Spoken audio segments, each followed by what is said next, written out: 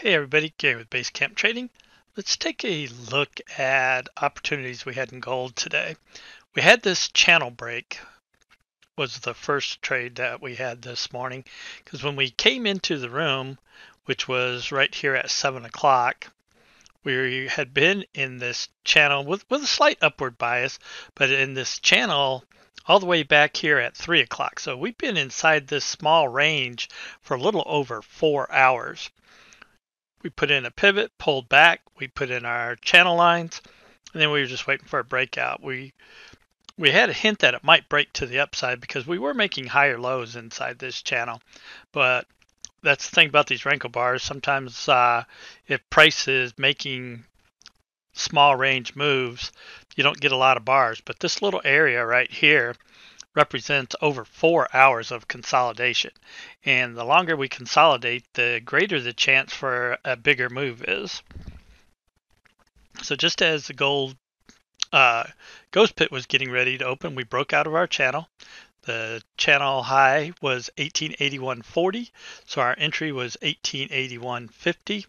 Our initial target was 1886.20. So our initial run, we hit pretty easily, a fairly quick $400 per contract. Our second target was up at 1889.70, and if you traded up to there, you had the potential to get $800 per contract. And then gold pulled back, made a pivot. It wasn't a lower pivot low. Our previous pivot low was back here. And then we put in a lower pivot high. Gold at this point had gotten really extended on the 30-minute chart, and we were significantly overvalued 3 bars in a row at this point. And so we had the pivot, put in the lower pivot high, and triggered the trend reversal breakout to the downside. Now, typically not as interested in these when they go into the cloud and into the smooth 50, but this particular case we were extremely overvalued on our 30-minute value charts, and we were looking for a pullback at that time. So we're able to enter this one. That would have been good for up to $500 per contract if you traded that. The more conservative trade would have been to wait for the break of the cloud to pull back and again take the wick off the 18. That would have been good for $400 per contract. And at this point, we were starting to get extended to the downside, and we were making bullish divergence. So really weren't interested in these trades right here because again we were extended already to the downside and we were forming bullish divergence. We got the pullback, set up the fast line zero touch, fast line being the fast line on MQ momentum.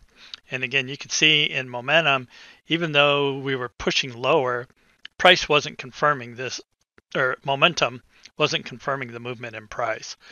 We finally pulled back, made a momentum reset, set up the fast line zero touch, and triggered that to the downside. That would have been good for another $400 per contract. Same thing, you were making divergence, and we were extended to the downside by this point. So really weren't doing anything with this.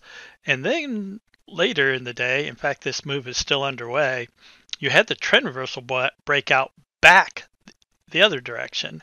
You see we put in a down up, or an up down up pattern, which is a bullish chart pattern, triggered to the upside, put in the pivot, wasn't higher pivot high, the previous pivot high was back here, put in the higher pivot low, and have broken out back to the upside. And this has been a nice strong move back in the other direction. That trend reversal breakout triggered in at 1874. It's called 1875 would have been your entry, and you'd be up currently $700 per contract right now, and this trade's still going. So several really nice opportunities trading gold today.